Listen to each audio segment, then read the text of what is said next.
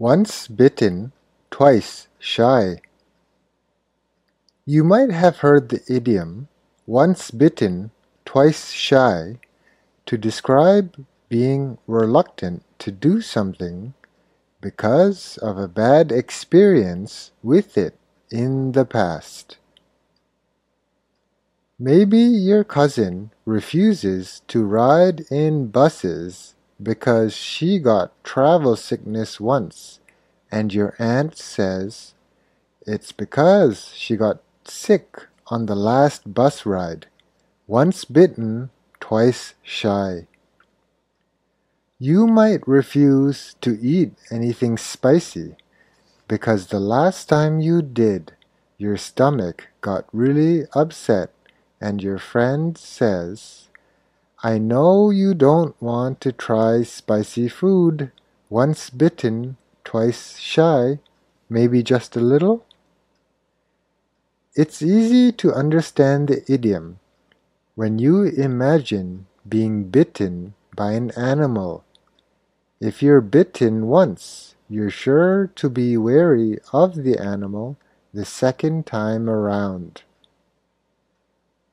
Thus, once bitten, twice shy is often used to describe a situation in which you are extra cautious because of an unpleasant experience the first time. Normally, if you suffered the first time, you'll not only be careful the next time, you'll be careful for the rest of your life. If you were late to an important date because you overslept, you might make sure it never happens again by purchasing several alarm clocks. If you were using your mobile phone while walking and thus walked into a pole, you might never use your mobile phone while walking ever again. Some sources say that the idiom once bitten, twice shy originally referred to being bitten by a dog, but then most often came to be used when referring to falling in love but being rejected. Thus, a person would not so easily fall in love again. Other sources attribute the idiom to Aesop, who is famous for Aesop's fables, in his tale about the cat and the mice.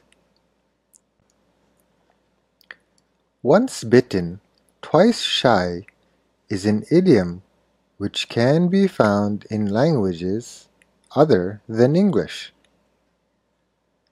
In Chinese, they say, one morning bitten by a snake, 10 years scared of hemp rope. In Bengali, they say, if you get hit by a bale fruit, you will never stand under a tree again. In Burmese, they say, once you experience someone dying, you will know the value of wood to make a coffin.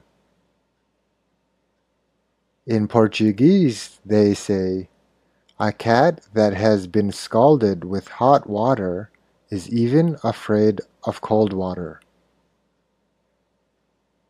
In Turkish, they say, a person who has been burned by hot milk blows on yogurt before eating. As you can see, once bitten, twice shy describes a basically universal human experience, and every culture surely has their own version of the idiom. Maybe you're at the hardware store with your dad and you question why he's buying so many screws. I was building something once and ran out of screws. What an inconvenience. Once bitten, twice shy.